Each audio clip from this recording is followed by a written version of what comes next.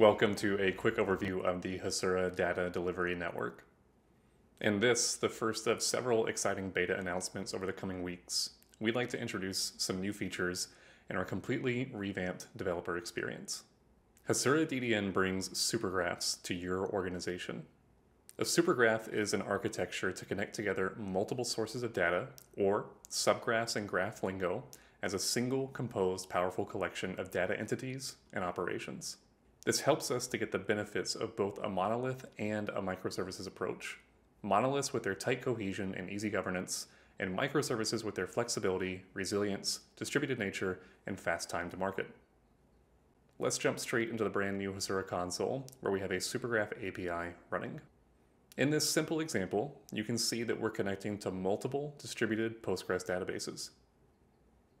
And in our instantly generated API in GraphQL, we can run a simple query as well as whatever deeply nested and arbitrarily complex queries we like. These can traverse our data connections and lead the optimal planning and execution of the query completely up to Hasura itself. So just from enabling the connections between data sources in our Hasura supergraph, we get unlimited flexibility for our queries out of the box. No more writing resolvers, data loaders, batchers, or wrangling disparate APIs. With DDN, the data integration and deployment work of the product development process will simply disappear.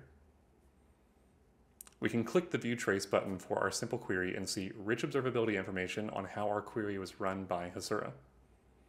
We can see basic data, such as the trace's ID, response time, and the number of models the query accessed. We can see the visual explanation of the query, and if we click on any particular part, see how that was executed on the Postgres database itself. We can also see which data center region in the Hasura Data Delivery Network handled which portion of the query and how long each part took to execute.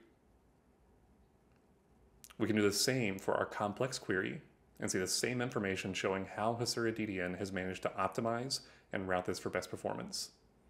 And if there are any bottlenecks in our underlying data layer, they'll be revealed easily.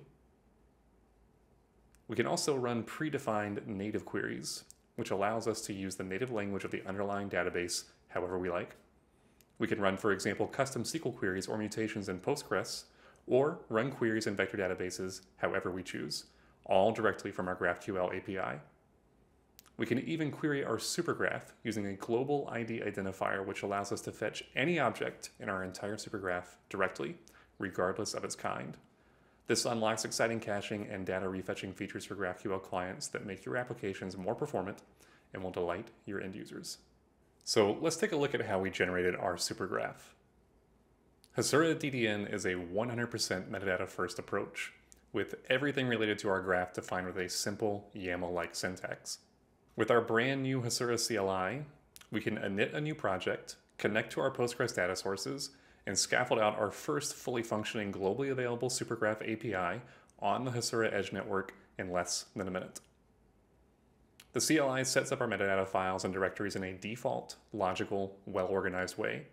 However, you can organize them however you like. The CLI offers dev mode, which watches our metadata files for any changes we may make, instantly creates a new version of our API for us, and sends it to the Hasura Data Delivery Network. Now we can jump into VS Code, to which we've added our new language server plugin to help us validate and edit our metadata. Metadata is organized into subgraphs so that each portion of our graph is a semantically separated part, allowing us to enable top-notch collaboration and governance features. Now that we've made a change, our new API builds almost instantly. Builds in Hasura DDN are unique and immutable API versions, which are created in a custom environment such as staging or production, and which are each fully accessible via a unique endpoint at any time. Once we're happy with a build, we can apply it with zero downtime to our API for it to become the official deployed API for that environment. And if there are any issues, you can instantly roll back to a previous version. There you have it, a fully functional supergraph in Hasura DDN. We have so much more lined up in the future announcements over the next few weeks, so stay tuned to our community channels. But for now, check out the quick start and docs and try Hasura DDN for yourself.